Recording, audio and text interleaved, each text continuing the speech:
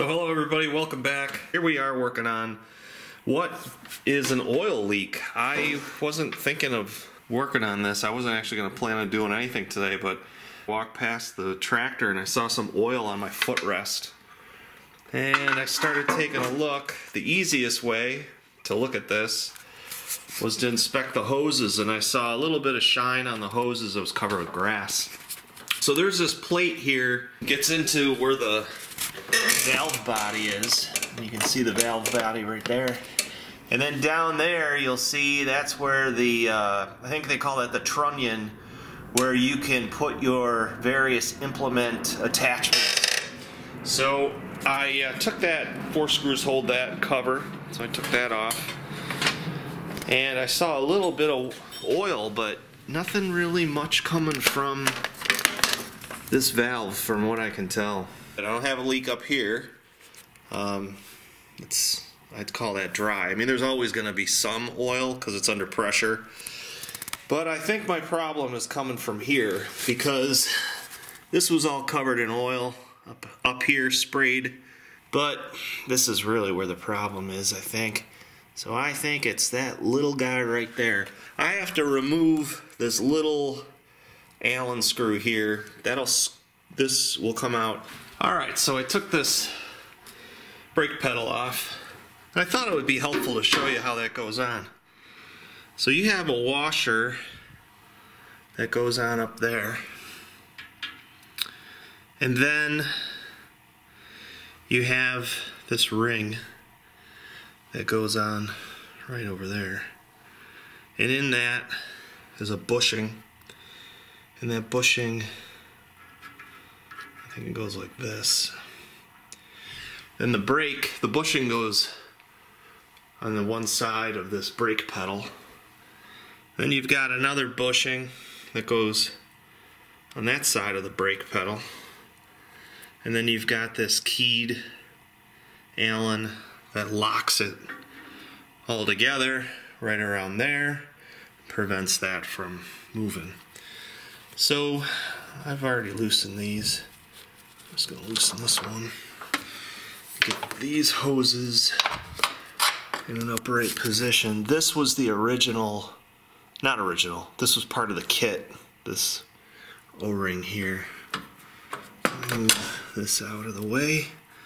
This is going to want to flop, so let me set you down. I'm just going to undo this one. We'll take this over to the bench. Alright, so I took that circlip out. That wasn't difficult. As long as you have a circlip tool. Now, I just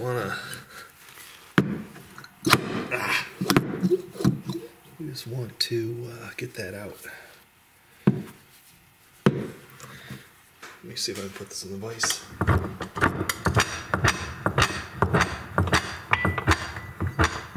Like so.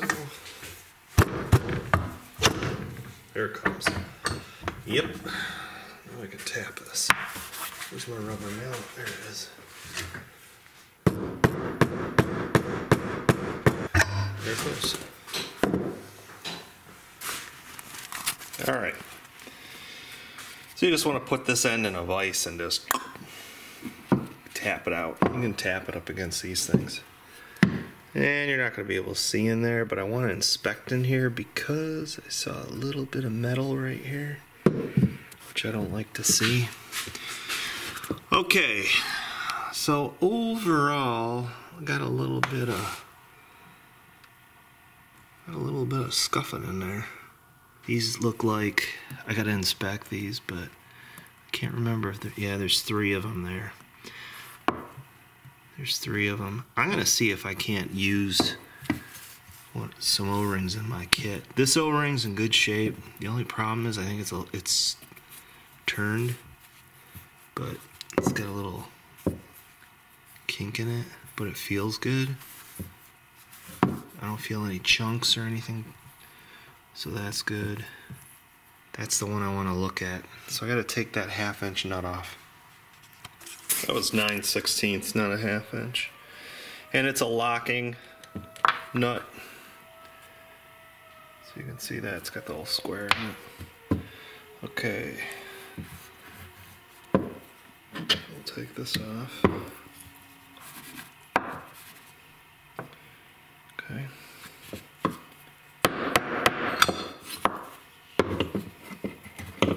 So it's going to be hard to see in there, but I got to get this thing out. It looks like it's a little chewed up.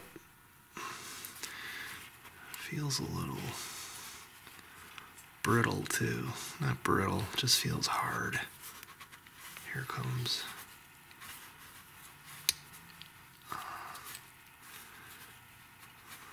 This was what was leaking the last time 10 years ago.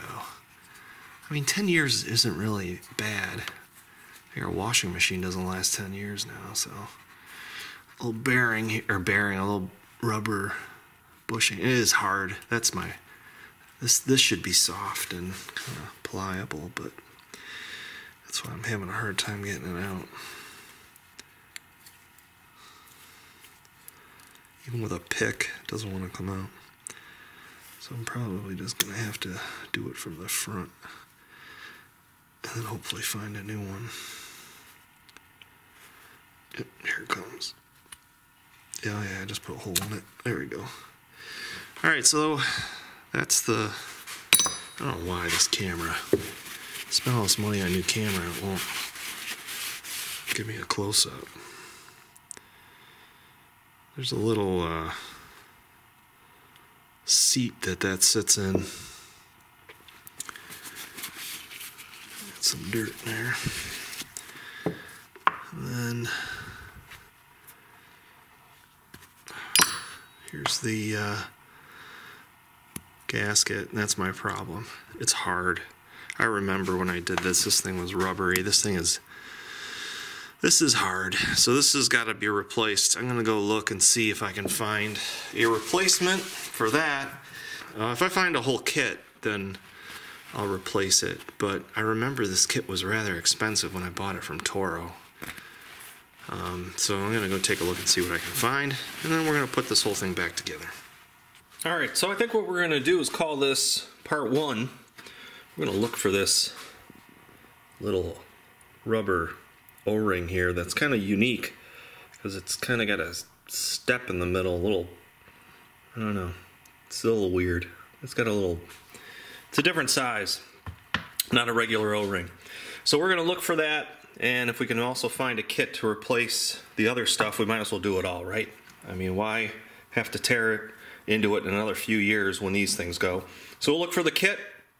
And if any of you know of a kit, put it down in the comments section below. That would help out. I'll fire up my Googles, see what I can find. And then want to thank everybody for watching. Please click the subscribe button if you haven't done that. Little tractor icon down there. And we will see everybody really soon. So thanks a lot for watching.